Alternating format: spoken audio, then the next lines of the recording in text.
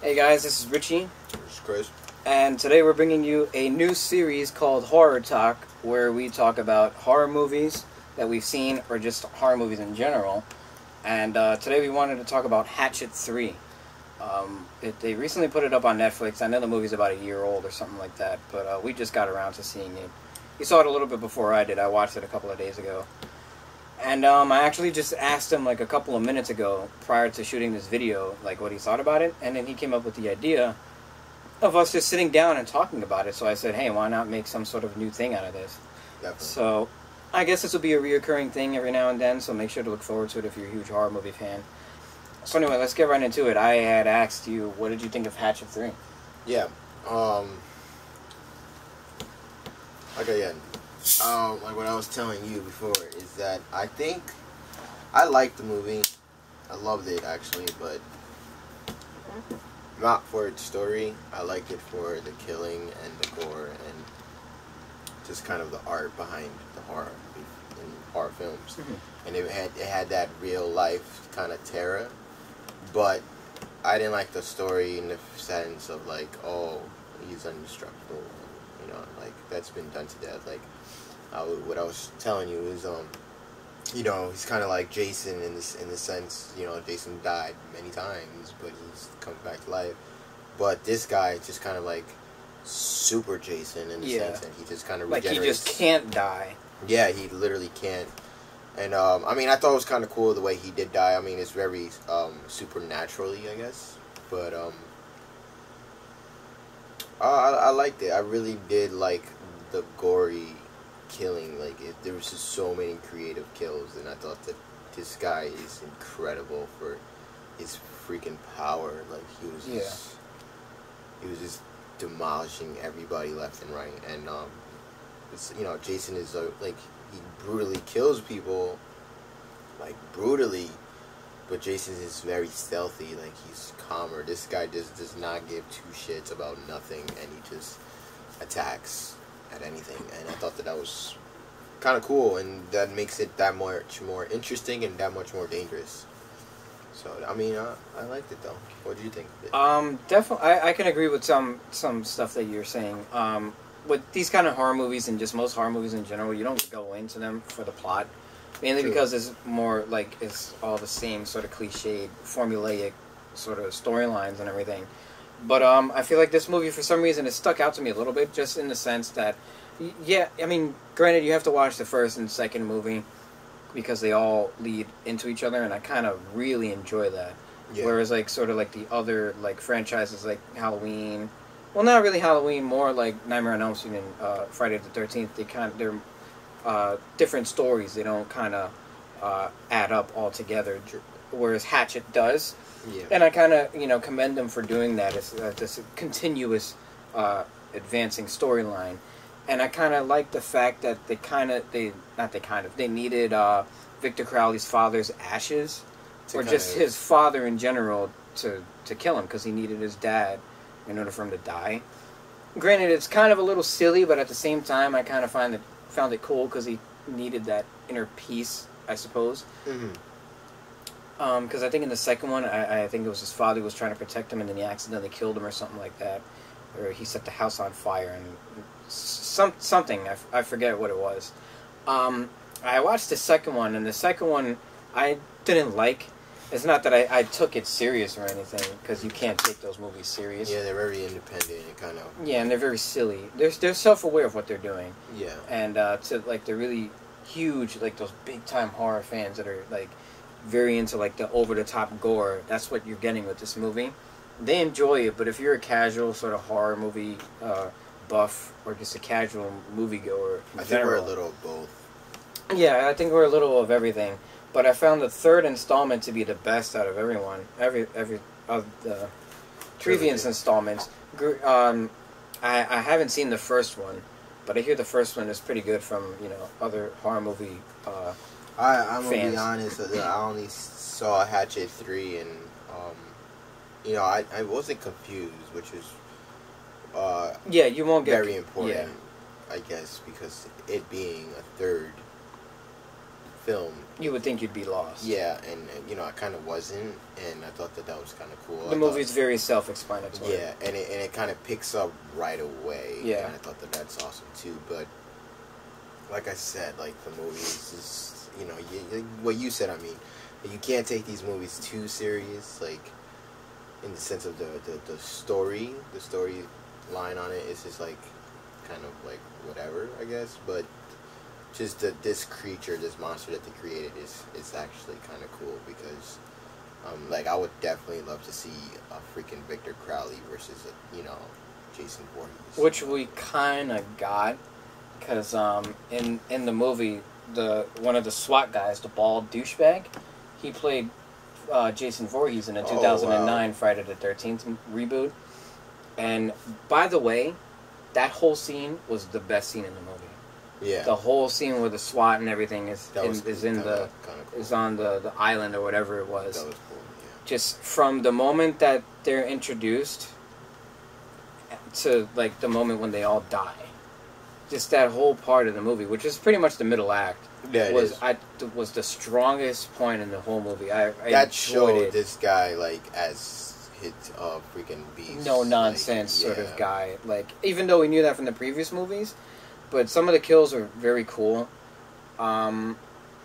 It was I really enjoyed the Victor Crowley character a lot. And what I enjoyed about it too was that, you know, it was kind of real in a way, because like, not real in the sense of like this guy could die and come back and then the killing. Yeah.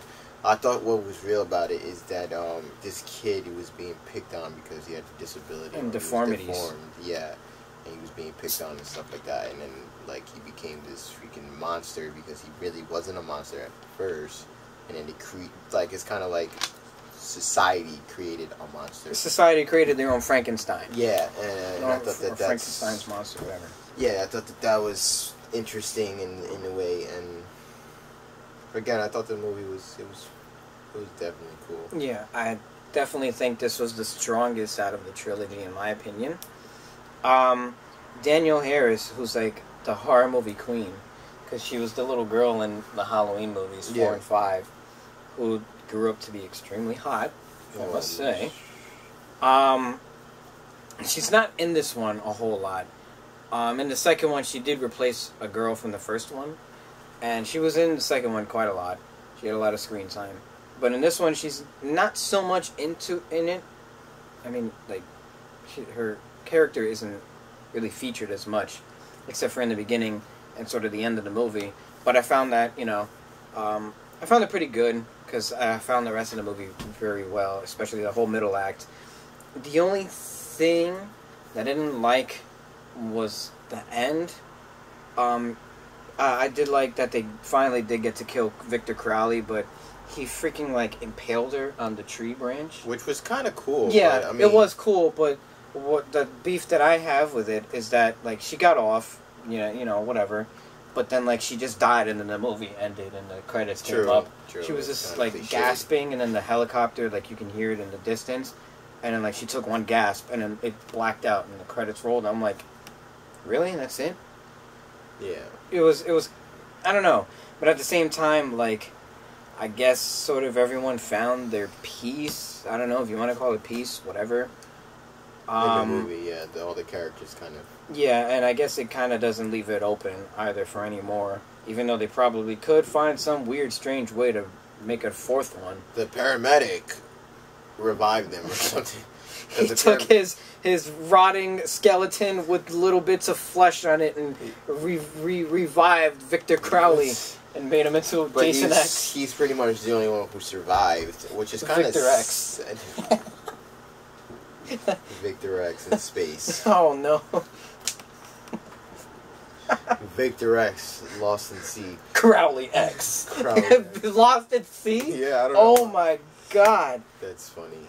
So it's Resident Evil Revelations with Pretty Victor much. Crowley. Victor Crowley. He's a robot. Robot in sea. He looks like Android 16 from Dragon Ball Z.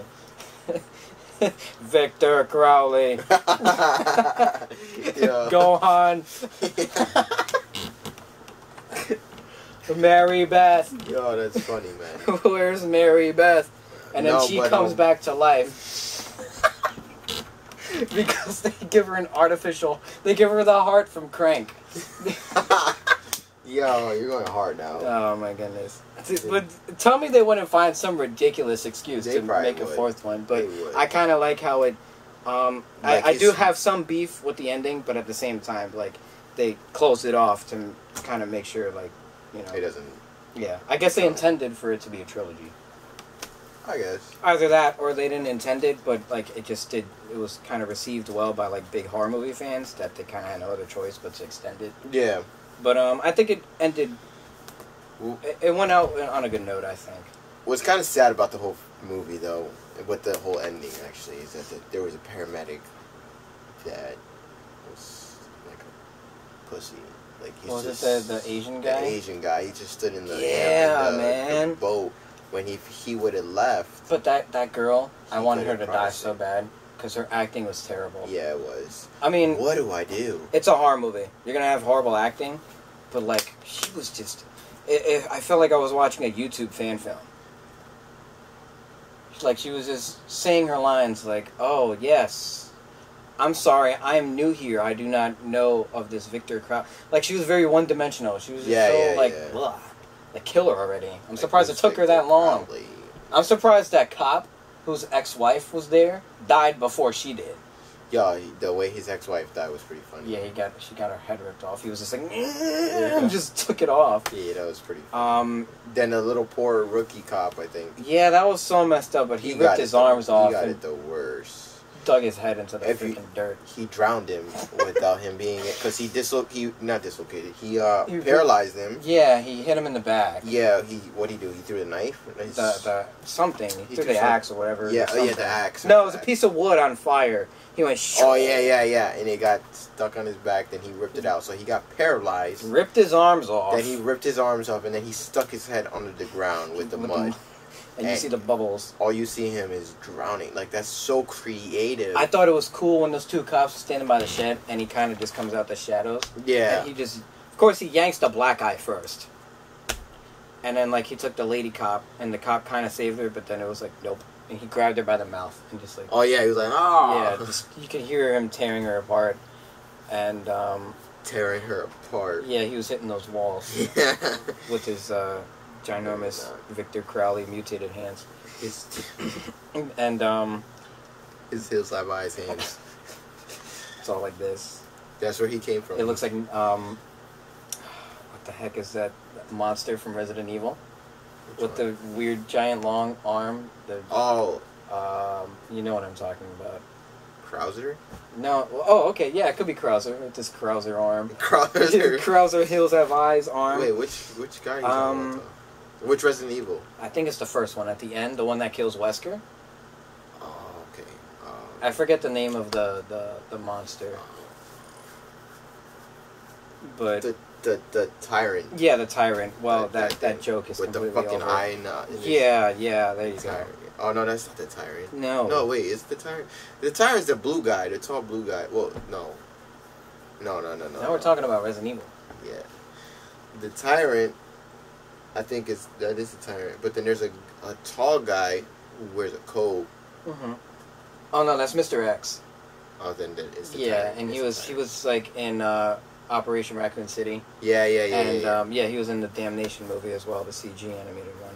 Yeah, that's Mr. X. Apparently, okay, there's like a freaking awesome fight scene in Damnation. Oh, really? Where like Leon fights like 10 of Mr. X's or something like that. Or something like that. Goku? Yeah, he's just like Super Saiyan 6. Neo. In the Matrix. He fights all the all the androids. Agent Smith clones. Agent Smith. Yeah, Mr. Android. He fights Agent X. I haven't seen the movie though, but anyway, just got off to a completely random topic. But that's what this is for. Random topics of horror. I suppose, even though it was mainly about Hatchet 3. But, if you have a Netflix account, go watch it. It's on Instant Queue. Or if you rather do the DVDs or whatever, borrow it. Or even just buy it. It's a fun film. It's definitely a fun film. And Daniel Harris is nice to stare at. Because there's that one scene where like they're hosing her off, even though she's covered in blood. But she has that nice tattoo on her side, and she has a fat butt. I feel kind of weird because I just remember her as a little kid in the Halloween movies. But if you think about it, we were little kids. Well, we weren't even born yet. Oh, that's actually very true. Yeah. But when we saw it. Yeah, our first exposure of her was as a little kid. Her acting was incredible. Oops, there goes my soda. It's gonna explode. Her country accent wasn't. It was slipping at times, but she did a good job for what it's worth. You know, she. I just remember her being so like innocent, like what? No, Michael Myers is coming after her and everything. No. I will always remember that scene where she's stuck in the freaking like that vent. And Michael Myers kind of just looks in, and then she just falls down the vent. Oh yeah. I think that was in Halloween 5. Also, I would always remember the scene when she was at his house.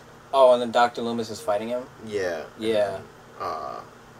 He was with the cinder. What the fuck was it? 2x4. 2x4. Yeah. But Dr. Loomis is like, nah, and she's just like cowering in fear. But no, and like he took off his mask, and it was the first time he took off his Wasn't mask. he like partially burned or something? They didn't show his face, but yeah. I think he had like some burn. Yeah, because of Halloween 2, the hospital exploded. Yeah. But she's kind of one of those like actors that looks the same from when they were a kid. She does look the same. Yeah, she still has the same Just looks face and older. everything. And Well, hotter. obviously. But still, it still feels a little weird because I always hear Daniel Harris and I picture a little kid, and I'm just like I feel like. I don't know. I don't see her like that because I remember that when I was a kid, she was a kid. Well, when I watched it, she was a kid. She was probably like a teenager or like. In Halloween, you think she was a teenager? No. Oh, I'm saying like when we watched it. Oh yeah. When we were kids, like her age, probably maybe. a teenager. Yeah, maybe like her mid to late teens, or maybe even. No, I don't think she's that old. She has to be in like her early 30s, if anything. Yeah. And if I'm not mistaken, I think I heard, I don't know if it was this past year or last year, she did like one of her last horror conventions, so I don't know if she's going to be doing any more horror conventions. Oh, really? Which is kind of whack, because like, she's kind of like one of those main drawers. Yeah. Like they get like Kane Hodder, who actually played Victor Crowley, and he's played like previous incarnations of Jason. Yeah, and then like this Linda Blair with like the Exorcist. Yeah, or something like that. Like all those like famous horror movie icons, and like Derek Mears or whatever. Yeah.